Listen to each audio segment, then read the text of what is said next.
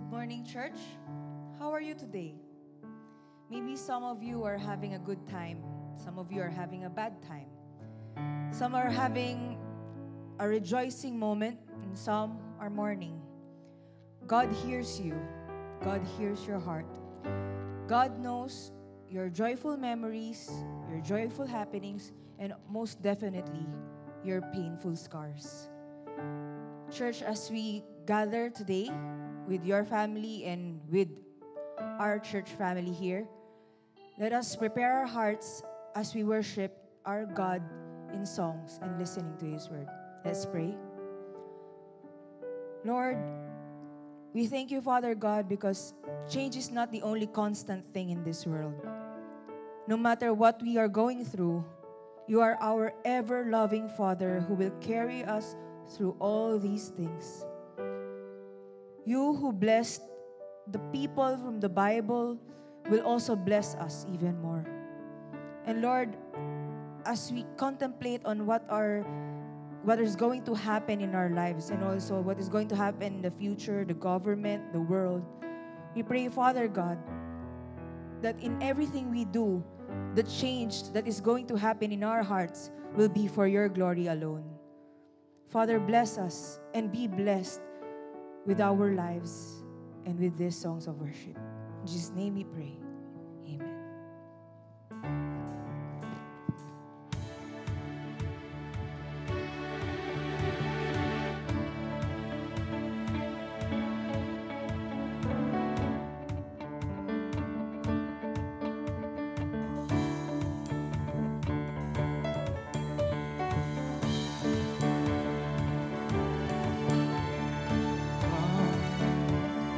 Now is the time to worship.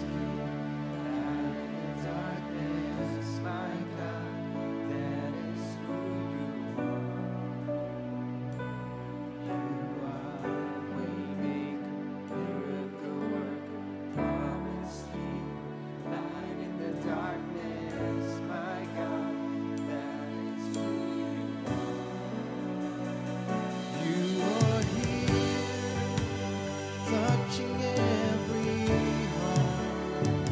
I worship you. I worship you. You are here, healing every heart. I worship you. I worship you. You are here, turning lives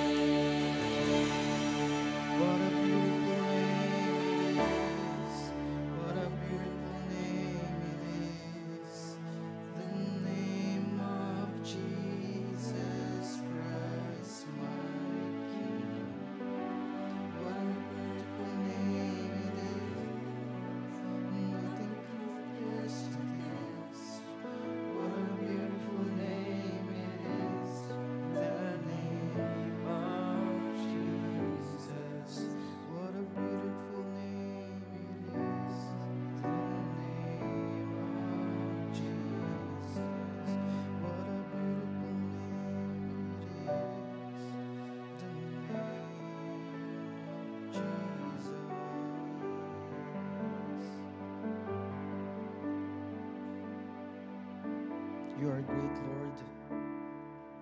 You are working everywhere, Lord. You are omnipresent, omniscient, omnipotent God.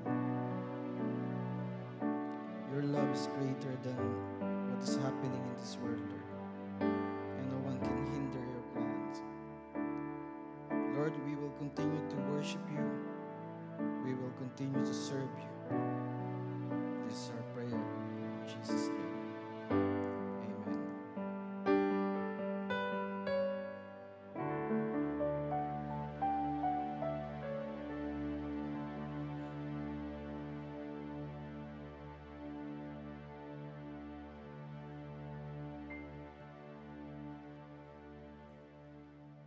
Good. Yes. Let's all rise. As we read the scripture for today, it can be found at Ephesians chapter 1, verses 15 to 23. Thanksgiving and prayer.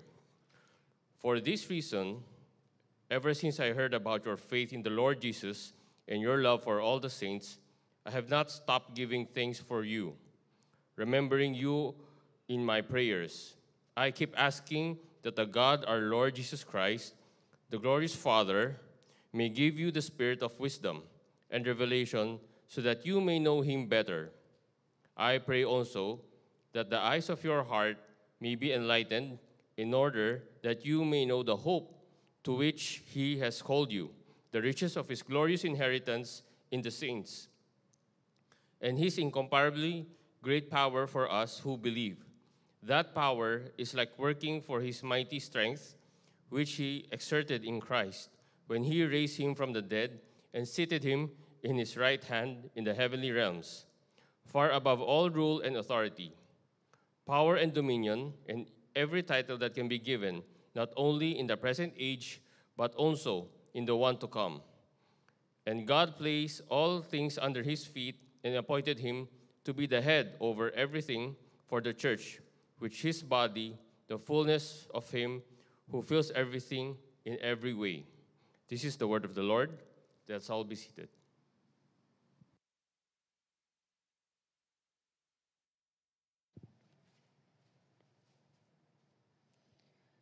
Just as the God of Abraham, the God of David, the God of Moses, the God of Joseph has blessed them with so much, he has and will also bless us. For God loves a cheerful heart. Let us give our tithes and offering with the motive of praising God by blessing others and the church he has set to build. The details are in your screen. You can choose which is convenient for you. And may the Lord bless the people who has been called to give their tithes and offering. God, may these tithes and offerings serve its rightful purpose, and that is to be used for your glory alone. We have some few announcements. First is the Kwapo Scholarship Fund. Kwapo, hindi po guapo. Is established to support our own homegrown and soon-to-be ministers and pastors. Kindly indicate in your offering that it is for the Kwapo Scholarship Fund, or just Kwapo for short. Let us be used by God to share his word, even in just helping our pastors and our missionaries who are also called for the mission. There's one more thing. Have you already read the news in our page? This pandemic will not stop us from having fun together. It is September, and we all know what happening in this September. CCBC Mooncake DJ Dice Game. A lot of wonderful prizes are waiting for you. And of course, you don't have to claim it personally. Syempre, iwas COVID and iwas stress. Every prizes will be e-vouchers. Whether it will be Shopee, Lazada, Facebook, name it. We have it. And since this will be virtual, dice and bowls will be online. You don't have to provide for your family. Kasi if you will, it will only be for your family. So what are you waiting for? You may register in the link commented below or on our Facebook page. Limited slots only. So be sure to properly register. You may also message us if you have properly registered, if you're not sure. Only those who register will be allowed to join. By the way, it is highly encouraged to have one device per one person. So if you're 5 in the group or 5 in the family, one per person. The more the merrier, the more chances of winning. But of course, if gusto nyo maging close together, you can also share the one device. Lesser chance of winning, still close kayo. But since we have this kind of DG Dice game where we are really appreciating if you will show up your screen so we can see you. We already miss you so much.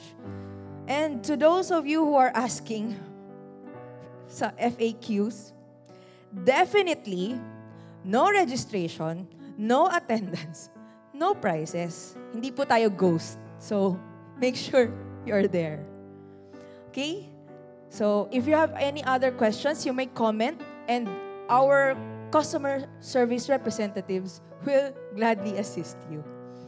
Let's pray. God, we pray for these events. God, we pray for those pastors who are called to do the mission. We pray, Father God, that you would bless them. They are having a hard time. They're also frontliners, Lord. We pray, Father God, that their hearts will be secured in you, no matter how hard it is to reach out to those places who haven't heard your gospel. We also pray, Father God, for this dice game. Lord, we miss each other so much physically. And since this pandemic has stopped us with so many things na ginagawa namin before, let this one be a fun game na makalimutan man namin yung stress at problema sa buhay. God, we also pray for our pastor, Pastor Jojo. May you use him to give the spiritual nourishment our spirit needs. May you open the hearts of each one who listens and who needs to hear. In Jesus' name we pray. Amen.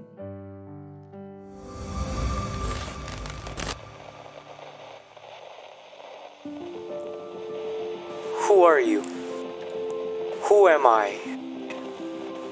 In this vast world filled with expectations of who we should be, who we long to be, who we strive to be, we forget who we really are. Soon, their expectation becomes our composition. Our perception of perfection becomes our motivation. The thoughts of doubt, fear, shame, jealousy, fame, praise, and all other earthly things cloud our minds, cloud our eyes, cloud our perception of who we really are. Be this, be that, they say.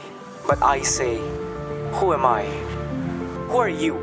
Yes, you, the person who is in front of their screen, the person who is flawed and fills his or her mind with expectations of man, the person who loves but does not feel loved, accepted, chosen, worthless, and just doesn't begin to measure up to the standards of this world. Who am I? It's time that we know, understand, reclaim our identity. I am a child of God. The God who created the world merely with his words. The God who turned water into wine, the Nile to blood, the sun to stop in its tracks. The God who walked on water, made the blind see, the mute speak, the dead rise, the lame walk. The God who died on the cross for my sins. I am a child of God. I am blessed, loved, chosen, holy, adopted, redeemed, forgiven, included, marked, called. I am a child of God. I have been chosen. I have been claimed by God, and therefore I will reclaim my identity.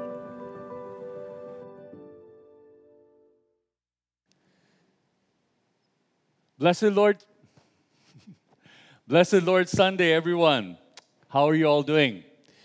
Today we continue our series, just like that video that you've seen. Our series is on the book of Ephesians entitled Reclaim. Last Sunday, we reclaimed our blessings in Christ. Today, we will reclaim our hope in Christ. Hope. I mean, that's a big word nowadays, isn't it? I mean, people are looking and longing for hope. People are grasping for something that will give them hope. We ask ourselves, is there still hope that we will go back to normal, or at least a new normal? Is there hope to an end to this pandemic? Is there hope that even NCR will get out of this community quarantines that constantly changes even in just a span of one day? Is there hope for healing, for restoration? Is there hope for physical meeting and coming back to worship or coming back to school, going back to school? Today we reclaim our hope in prayer. Yes, that's right, prayer. You see, this morning we are going to eavesdrop on a very special prayer by this man, Paul, who wrote this letter to the church in Ephesus. This prayer isn't what you normally might expect from Paul, given the situation and the context in which he was in. Remember, he was writing this from prison. He was imprisoned when he went to Jerusalem and prison in Rome. He was writing basically to Christians who were living in a culture that was antagonistic to Christianity.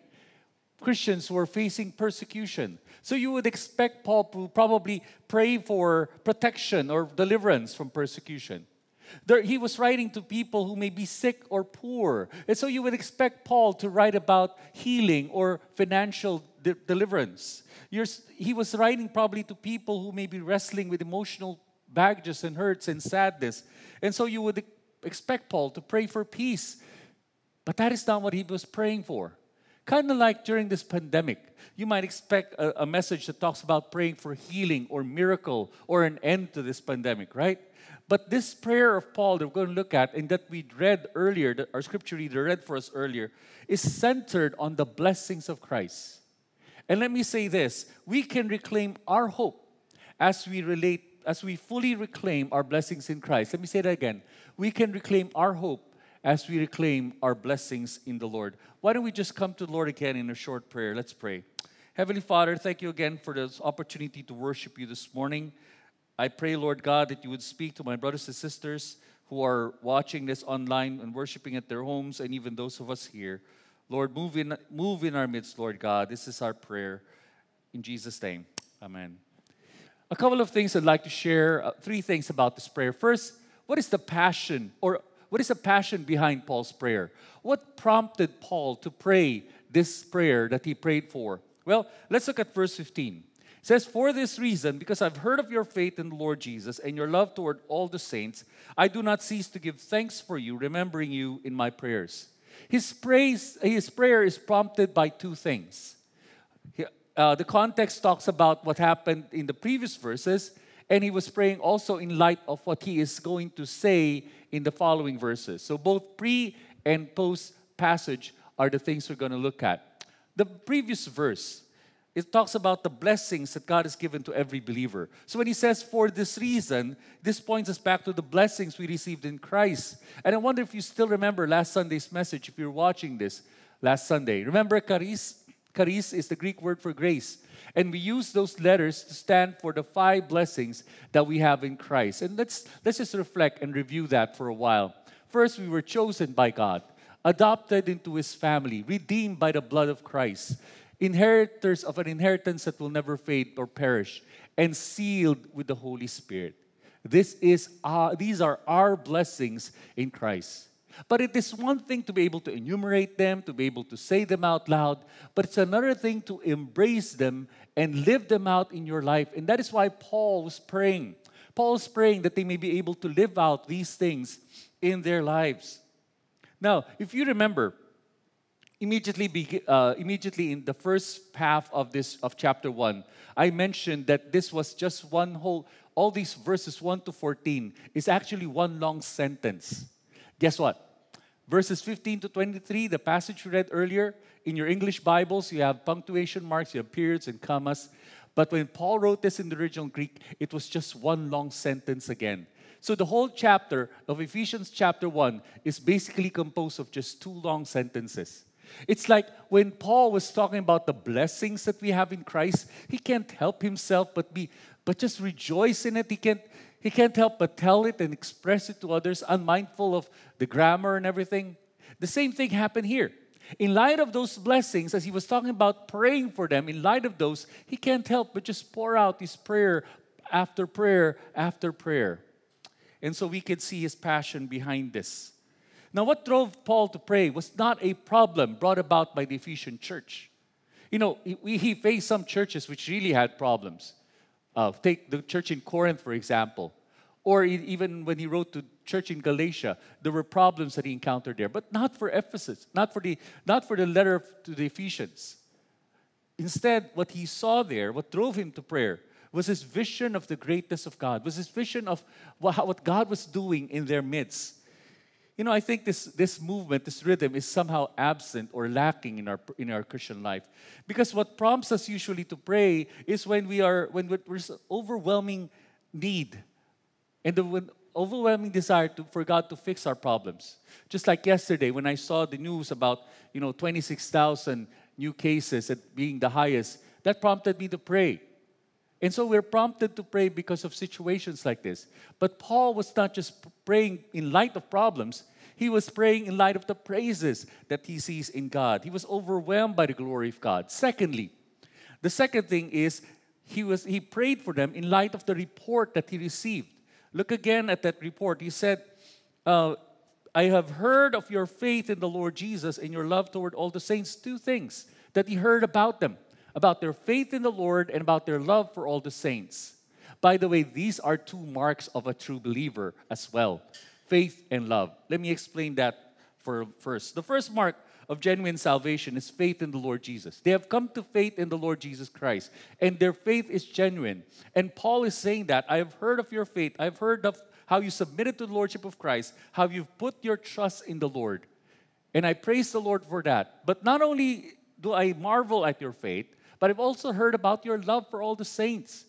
Now, what is interesting is that for Paul, it's not just faith, but it's faith coupled with love. And that's precisely what we see in the Gospels of Jesus Christ and also in the letters of Paul and many others. Faith is always accompanied by love. Look at what John says in his epistle. In 1 John 3:14, we know that we have passed from death to life because we love the brethren. He who does not love his brother abides in death. And that's precisely what Jesus says in the Gospels. How would the world know that you are my disciples? Not if you could quote verses after verses, not if you've read Genesis to Revelation 100 times, but that you love. This is how they would know that you're my disciples, if you have love one for another. So the true test of our faith, the true expression of our faith is actually love. Paul reiterates that in Galatians 5 verse 6. He says this, for in Christ Jesus neither circumcision nor uncircumcision counts for anything, but only faith working itself through love. Faith working through love. You see, faith without love is lifeless. Love without faith is permissiveness. But a loveless faith is a cause for doubt that that person is truly saved. Faith proves its genuineness, its authenticity in love. So upon hearing their faith and love, he did not cease to give thanks for them and prayed for them. Now, there's something I'd like to point out. When we think about praying for someone, we usually think about praying for those who are sick, who are ill, who may be struggling spiritually and all that. Right? Rarely do we think about praying for those who are doing well.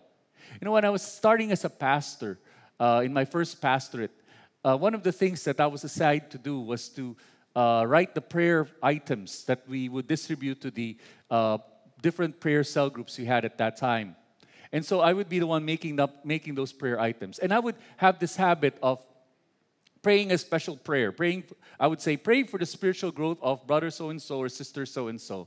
And that, stirred quite a controversy because some of the members would ask me, Pastor, why are we praying for brother so-and-so? I mean, has he backslidden? Has he departed from the faith? Has he stopped attending church or a Bible study group? I said, no. You see, we don't just pray for people who are probably struggling spiritually or physically. We also ought to pray even for those who are growing, that they will continue to grow. Right? Pray for your pastors, pray for your leaders. Don't assume that, well, anyway, they're already pastors, right? Right? They already know what they're doing. All the more that you need to pray for them, pray for protection, pray for covering, pray that they'll continue to grow in their faith. Right? So, the question now is, what is the content of his prayer? What are the things that Paul prays for? Let's look at the prayer of Paul. First and foremost, he prays for insight. I would call it prayer for insight. Verse 17. I keep asking that the God of our Lord Jesus Christ, the glorious Father, may give you the spirit of wisdom and revelation so that you may know him better. Now, he says the spirit of wisdom and revelation. Now, when you look at that, you see a capital S, you might think, okay, this is the Holy Spirit who probably these are gifts of the Spirit. But no, these are not like gifts of the Spirit. The word Spirit refers more to the disposition. Rather, what he's saying is that the Holy Spirit gives us, okay, that wisdom and knowledge that we need in facing life, as John Philip puts it. But however, we have to understand that it's that wisdom and revelation could not come apart from the Spirit. So it's a Spirit who gives us wisdom and revelation. But these are not like gifts, spiritual gifts, okay? Or this is not like a spirit of wisdom. But these are dispositions. John Phillips puts it this way. He says, the spirit of wisdom and revelation that gives us knowledge of him must come from the Holy Spirit. F.F. Bruce says, a spirit of wisdom and revelation can only be imparted through him who is the personal spirit of wisdom and revelation. So what Paul is praying is that they would have insight and understanding of the knowledge of Christ, that they would have insight into the very blessing that they have in him. Now, revelation and wisdom. Revelation is the act of God in which he grants us truth that we would otherwise not know. There are things that God has to reveal to us, things we cannot know for ourselves. And wisdom is being able to apply those truths to our life. And even these must be given by God to us. Now, Paul in 1 Corinthians 2 says this, and I like this, said, but as it is written, what no eye has seen, no ear has heard, no mind has ever conceived what the Lord has prepared for those who love him. I mean, imagine that. We could not even begin to comprehend. We cannot even begin to understand what the Lord has prepared for those who love him. And he goes on and says, these things God has revealed to us through the Spirit, for the Spirit searches everything, even the very depths of God. You know, there's so many things that even the blessings we talked about last time, they're really hard to fully comprehend. Yes, we know them. We understand we're adopted in Christ. We have this inheritance. We're sealed. But what that truly means and the effect it has on us, sometimes it's difficult for us to fully comprehend. Right? You'll hear of that term na hindi pa nagre-register. Right? Whatever is happening to me, hindi pa nagre-register. And that's precisely what is happening. It hasn't registered yet because it's the Holy Spirit who enables us to fully comprehend what these things would mean for us. Now, what is the purpose of that wisdom and revelation? It says that you may know God better. I like that term, that you may know God better. In other translations, that leads to the knowledge of him. But I like how the NIV puts it, that you may know God better. Now, we need the Holy Spirit to reveal more of God and his ways to us if we want to know him better. Right? The word know here is the Greek word epignosis. Scholars say this word means intimacy to the utmost. It's like even a sexual intimacy between husband and wife. That deep intimacy of knowing him. It's not just knowing him in our head, but knowing him in our lives, experiencing God in the most intimate way. And that is what Paul was praying for, that they would have wisdom and revelation so that they would know him even more. The prayer for them was to know God better. You know, we should not settle for mediocre Christianity, right? There are times when we say, well, that's enough, right? Kaugya lo la, ha? Dikit samka tsuhe, kaugya lo, right? You read the Bible, that's enough, right? You attend service, you watch service online, that's enough. Bosuya ani huan simla, right? But you don't have to go deep. But that's precisely wrong. We have to go deeper than ever before. We have to challenge yourself to level up, right? In your games, when you play games, you want to level up. But why is it that when it comes to the Lord, we don't want to level up in our faith in him? When you want to grow deep in your love for someone, all the more you want to grow deeper and deeper in love with him. I kind of like that song that we had in the past. Oh, Lord, I want to know you more. Right? Deep within my soul, I want to know you. To feel your heart and know your mind. Looking in your eyes, stirs up within me Christ that say, I want to know you more. See, the more that you know God, the more that you want to know him better. It's like I have tasted and seen the goodness of the Lord, and this is something I want to taste and see all the more constantly in my life.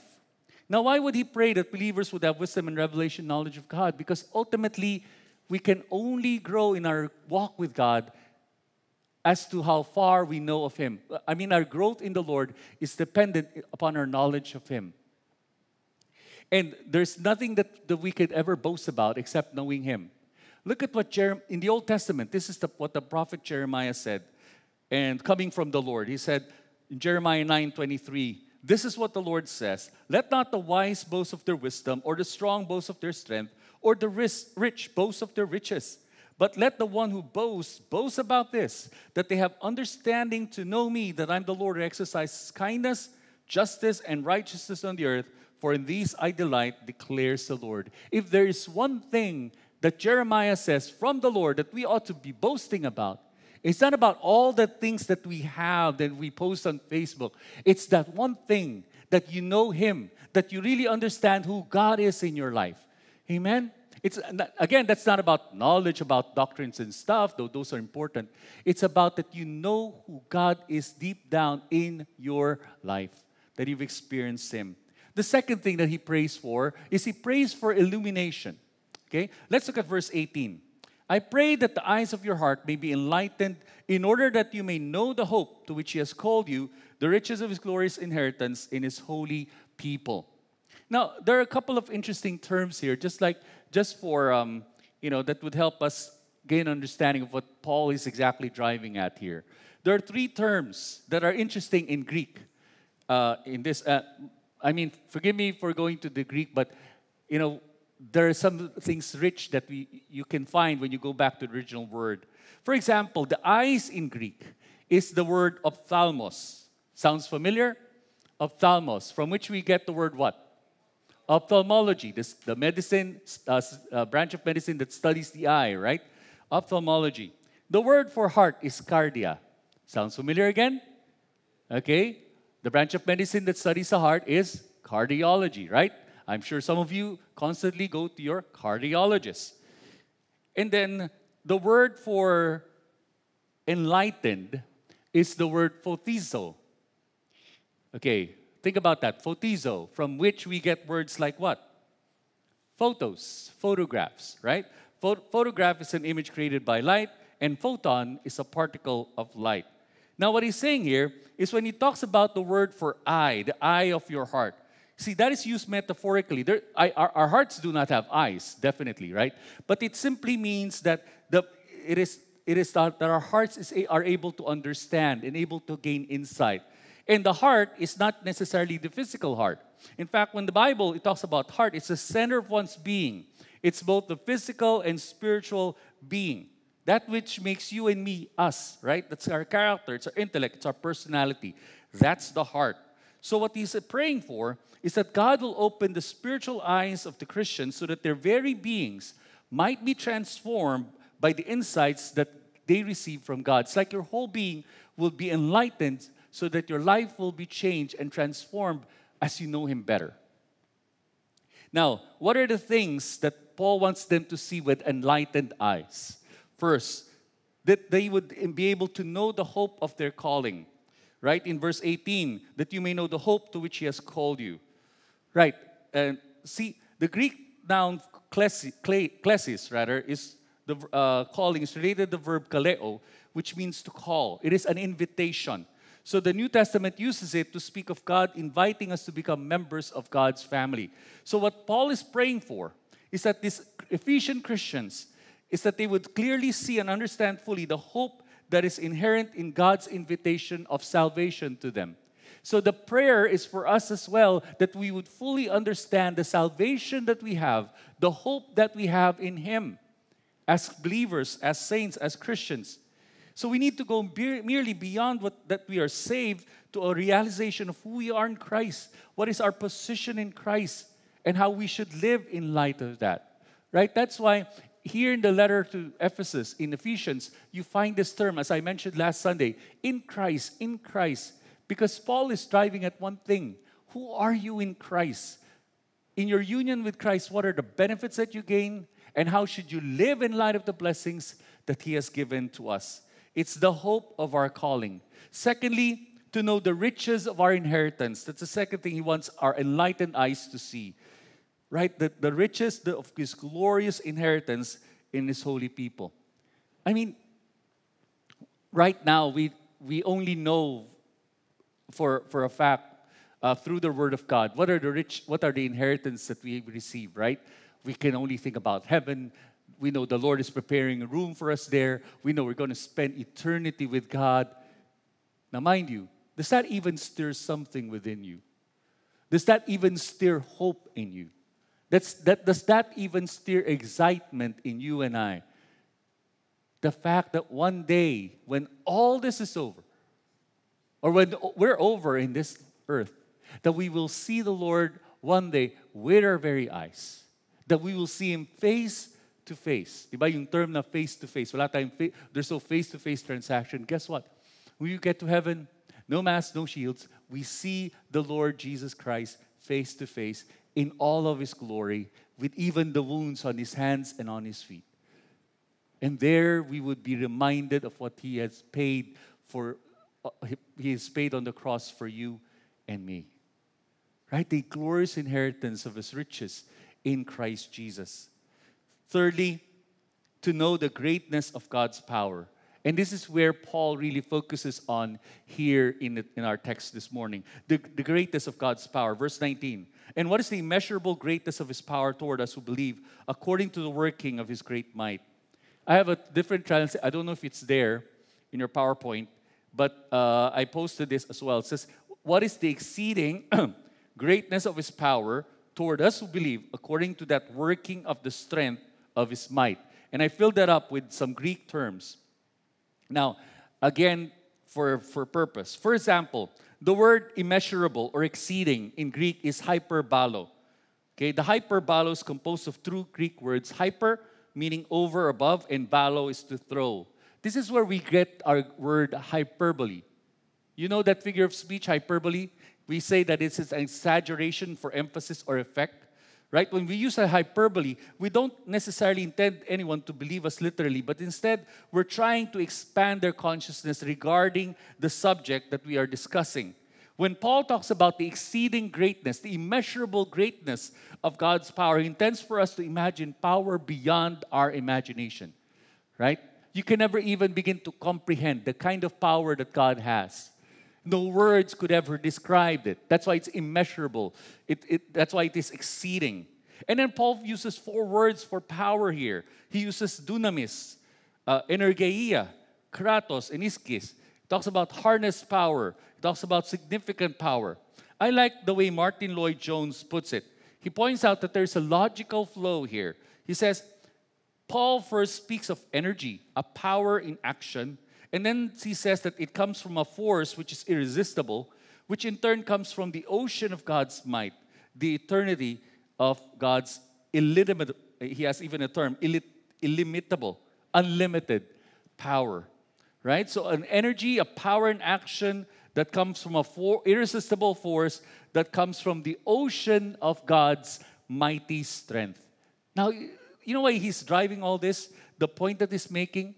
John Calvin says this. He says, Paul throws in just about any word that he can describe for God's power toward those who believe, because godly people who are engaged in daily struggles with inward corruption realize it requires nothing less than the surpassing greatness of God's power to save us.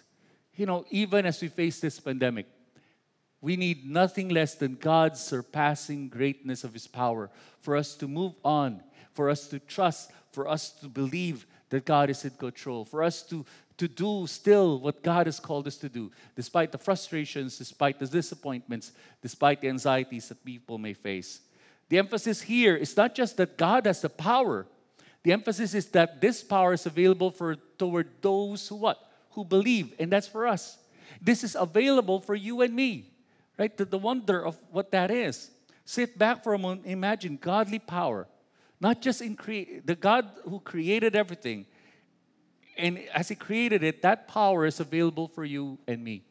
In our small groups right now, which I encourage you to join if you're interested, we are going through the book of Genesis, the first 11 chapters of Genesis. So the small groups now have gone through the first 2 chapters. And what are the first 2 chapters of Genesis? Simply God creating, right? In the beginning, God created the heavens and the earth. Well, in our study, we learned that there are about 300 trillion, like 300 trillion stars in the Milky Way galaxy alone. That's where we are, right? Milky Way galaxy. And there are about 500 trillion galaxies.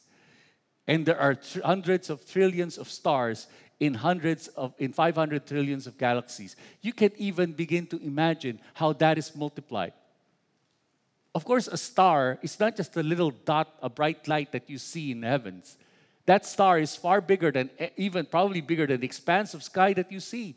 And think about 300 trillion stars in our galaxy alone. And God created that out of nothing. He merely spoke and it came to pass. Think about the earth, everything He created there, He spoke into being. Right? The animals came from the ground up. Man was formed from the dust and He breathed into us the breath of life. Wow. If you just imagine that same power made available for you and me. And it says, toward those who believe according to the working of His mighty power. When it says according to, I mentioned of this before, it's not out of His power, it's according to His power. What it simply means is that God exercises the full measure of His might. Whatever power He has available to us, He imparts it to us. He doesn't say, okay, I'm going to give you 10% of my power or 30% of my power. No, He made available the full power at His disposal.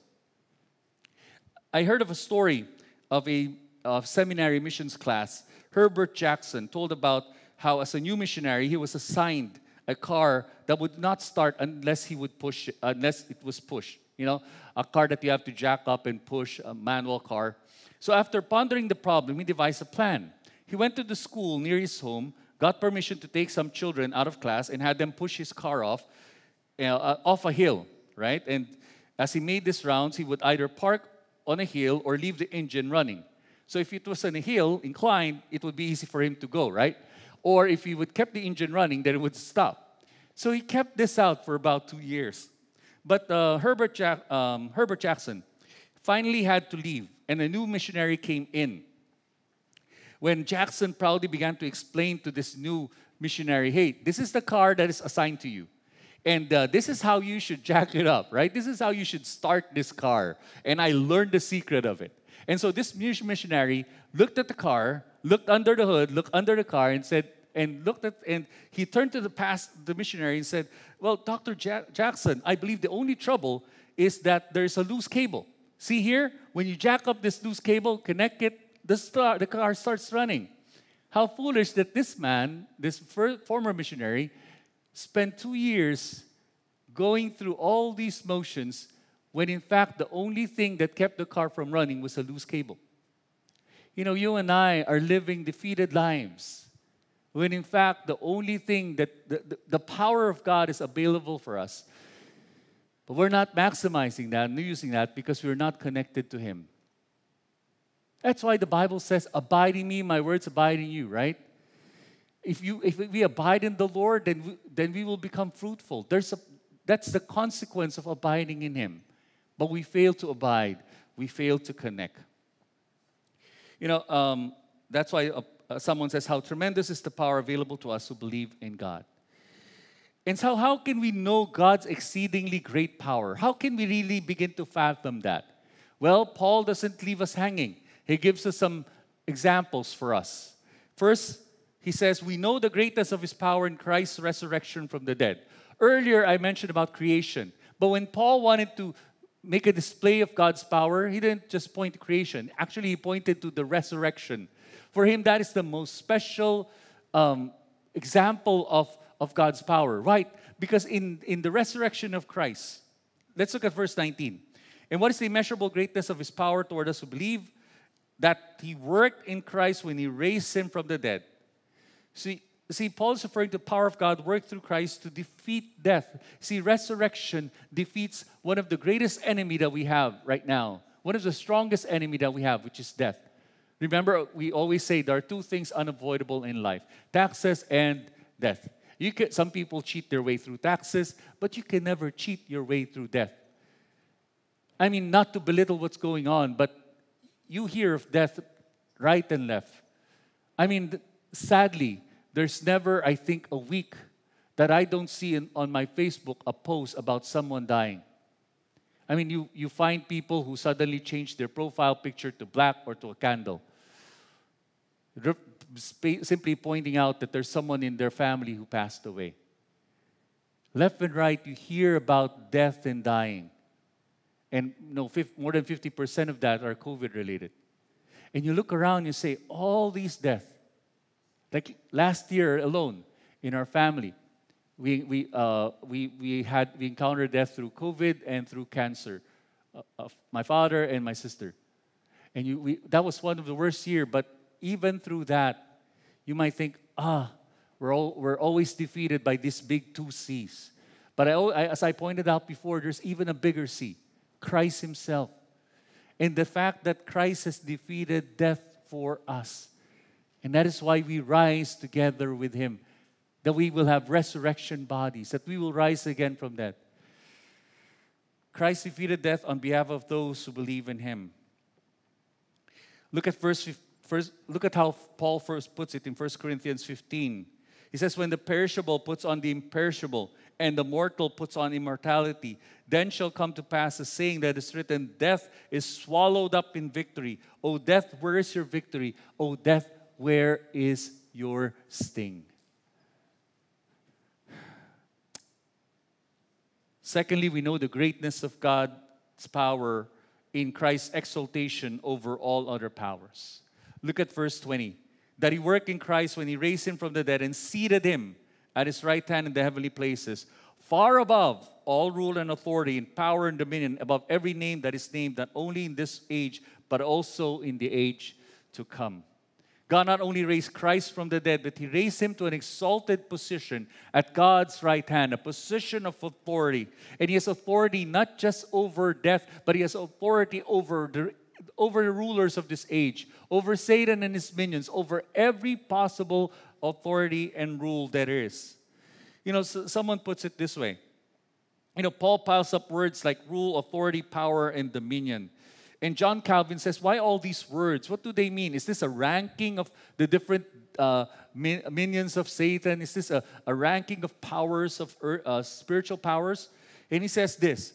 Calvin said it was to convey an exalted view of the glory of Christ, as if he had said, there's nothing so elevated or excellent, by whatever name it may be named, that is not subject to the majesty of Christ. No other name but the name of whom? Jesus. Every knee shall bow and every tongue shall confess one day that Jesus is Lord. Amen. You see, we might think, where's Jesus now? Where is the Lord now? I mean, is He defeated? Is He silenced by all this? We may not experience deliverance the way we want to experience here and now on this earth.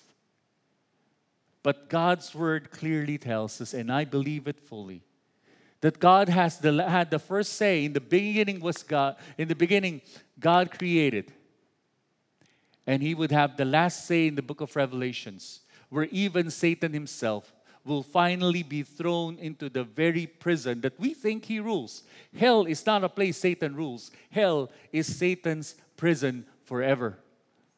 And he will be thrown there for the rest of eternity. While you and I, who have faith in the Lord, who are redeemed by the blood of Christ, who have this glorious inheritance in the saints, are going to experience God's presence for all eternity. Now, who has the last say? Every knee will bow and every tongue confess. Paul said in 2 Corinthians 15, then comes the end when He delivers the kingdom to God the Father after destroying, look at this, every rule and every authority and power. For He must reign until He has put all His enemies under His feet. And the last enemy to be destroyed is death itself. Because one day there will be no more dying. One day there will be no more death. No more statistics that you see on screen in your Facebook nagging you constantly of increasing rates. None of that anymore. One day, no more death. No more tears. No more mourning. MOURNIG. But only a wonderful morning. Wonderful day with the Lord. Lastly, we know the greatness of His power in Christ's headship over the church. Verse 22, and we put all things under His feet and gave Him as head over all things to the church, which is His body, the fullness of Him who fills all in all. Note that Paul does not simply say that Christ is the head of the church, but that God gave Him as head over all things to the church. The idea here is that Christ's ruling authority over everything in the universe is God's gift to us. Thus, the church has authority and power to overcome all opposition because her leader and head is Lord of all. That's from Francis Folks. You know what he's saying? He's saying simply this, that we are part of the church. We talked about the church last time, right? We talked about the church during August in our anniversary month. Guess what? This is a wonderful news, church, brothers and sisters in Christ. Since you are part of the church, you reign and rule with Christ. Everything is put under His feet. And positionally, you and I are in Christ, so everything is put under our feet. Amen? And so that's what we live. Christ has authority and power to overcome all opposition. The church has authority to overcome all opposition. And he fills all. Tony Merida says this, as Lord over all things, He fills all things, but this filling of the church is different. Only the church is His body and rules it and fills it in a special way. What this means is that we as a church are entirely dependent on Christ. What makes us something significant, indeed glorious, is our relationship to Jesus. He fills the church with His presence. In closing, I'd like to share a story. A story relayed by a Bible scholar, Bible commentator named Warren Wiersbe. He says of a late wealthy newspaper publisher, William Randolph Hearst. He spent a fortune collecting art treasures from around the world. One day he found, probably on the news, a picture of some valuable items that he felt, hey, I must have this item. So he sent his agent abroad to search far and wide for this item, for these treasures. And then after months of searching, the agent reportedly said to him, Mr. Hearst, guess what? We found it. All the while, these treasures are in your warehouse. You know, Hearst has been searching for treasures he already owned. You don't have to search far, brothers and sisters in Christ, because these treasures are available for you and me. It is only that we pray. It is my prayer, just like Paul, that our minds and our hearts will be enlightened by the Lord through a wisdom of revelation so that we may know Him better, so that we may know the hope to which He has called us, the richest, glorious inheritance that we have in the future. And in the present, the power that is made available through Christ, who is head over all, who fills all, and who's in all and through all. Let's pray.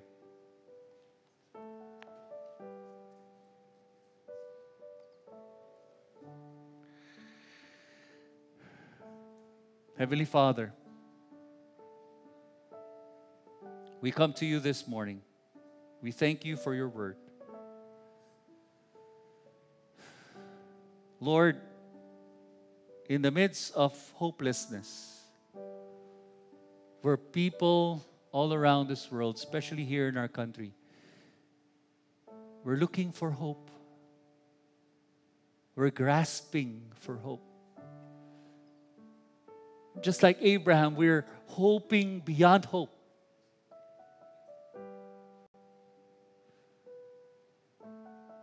But we put our hope in You.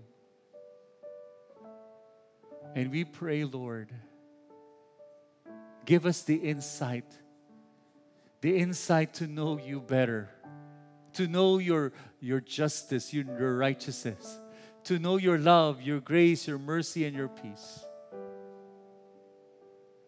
Enlighten our eyes and the eyes of our hearts, the eyes of our very being, so that we may fully comprehend the hope that we have when you called us, when you saved us, with all the blessings that was in store, with all the charis that we studied last time.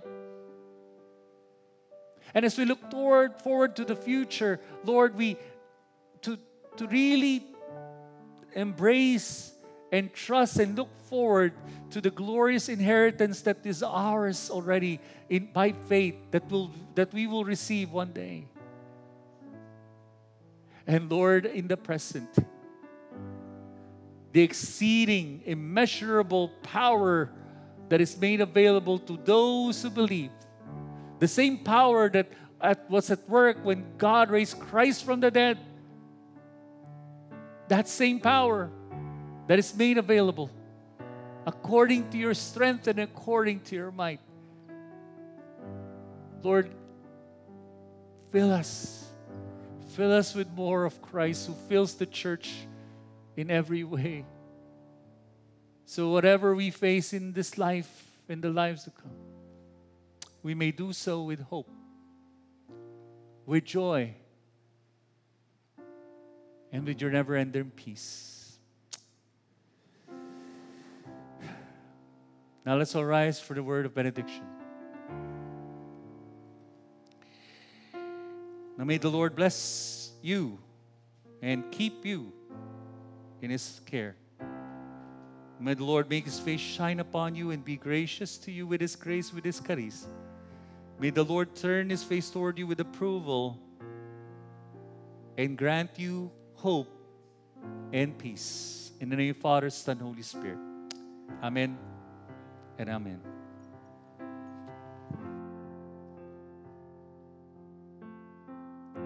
The Lord bless you and keep you. Make His face shine upon you. Be gracious to you. The Lord turn His face toward you and give you peace.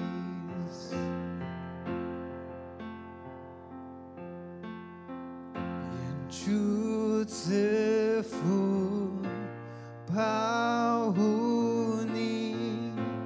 talien quang trao ni chi tzu en kei ni yen Yehova yen chuan xiang ni zi ni平安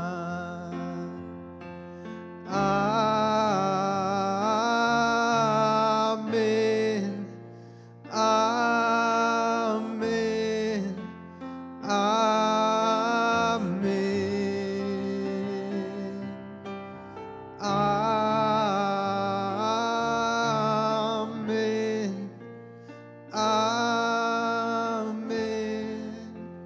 Amen. Amen.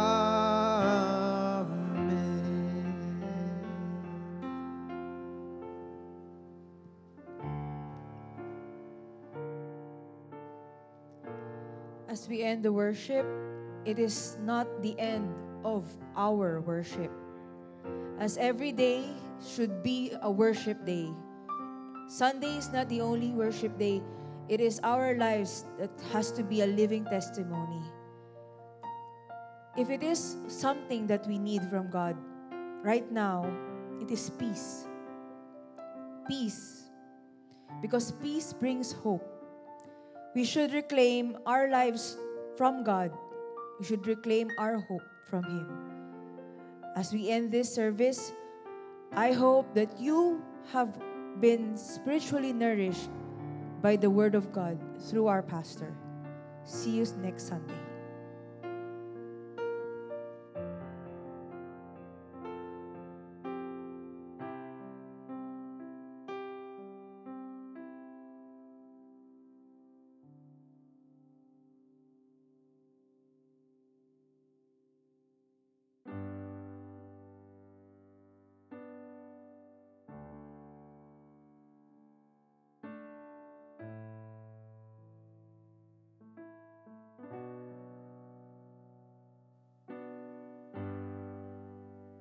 Moving in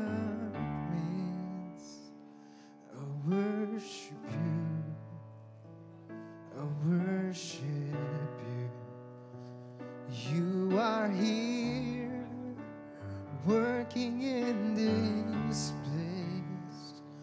I worship you. I worship you. You are waymaker, miracle worker, promise keeper, light in the darkness. My God, that is who you are. You are waymaker, miracle worker, promise keeper, light in the darkness. My God, that is who you are. You are here, moving in our midst. I worship you. I worship you. You are here, moving in this place. I worship you. I worship you. You are here, turning lives around. I worship you. I worship you.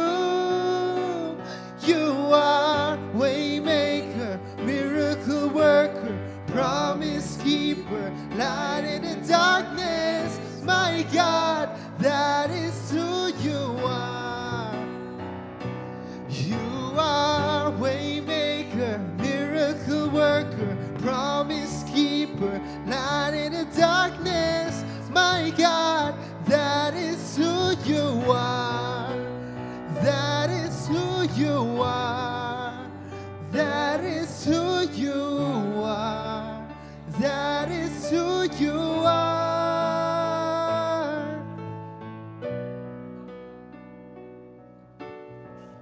Even when I don't see it, you're working. Even when I don't feel it, you're working. You never stop working. You never stop working. Even when I don't see it, you're working.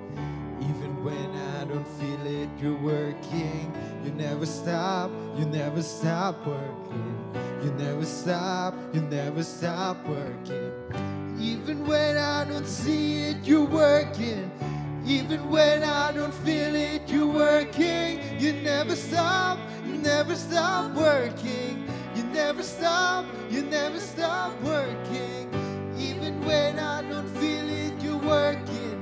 Even when I don't feel it, you're working. You never stop working. You never stop.